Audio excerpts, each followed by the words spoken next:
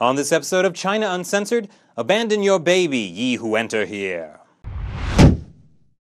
Welcome to China Uncensored. I'm your baby's daddy, Chris Chappell. By now, we've probably all heard something about Baby 59. That's the baby that was discovered on Saturday in a toilet sewage pipe, apparently abandoned by its parents.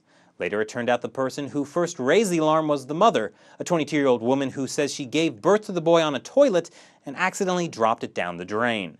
Could happen. Fortunately, the baby was rescued and is doing quite well and has either been released into the custody of the mother, father, or maternal grandparents.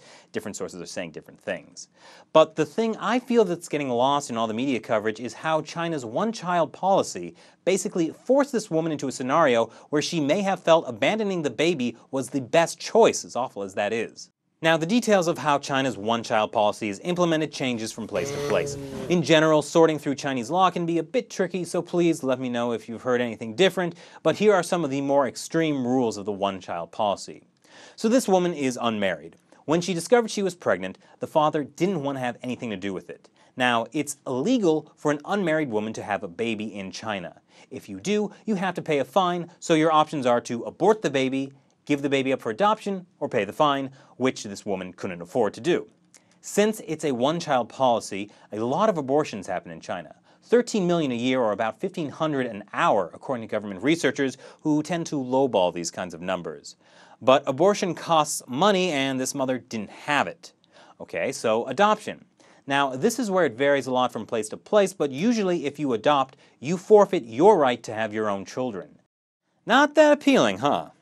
Now, there are other places where you forfeit your right to have children only if you adopt a child illegally, meaning not going through the necessary paperwork, but I imagine going through that paperwork in this case would mean the mother would have to have disclosed she had an illegal birth, and then you're right back where you started.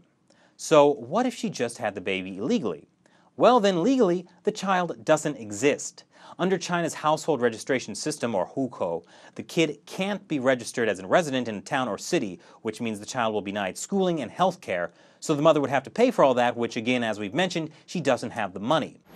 Now add to this the social stigma of being a single mother, which is far less acceptable in China than the West, plus the fact there's no national sexual education system in schools, which could be why fewer than 10% of sexually active couples use condoms, and now you can see how the game might be fixed to create more of these kinds of tragedies. So what do you think about this sad state of affairs? There's a comment box below, just waiting. And if you like this episode, please share it with your friends. That's the best way to get the word out there.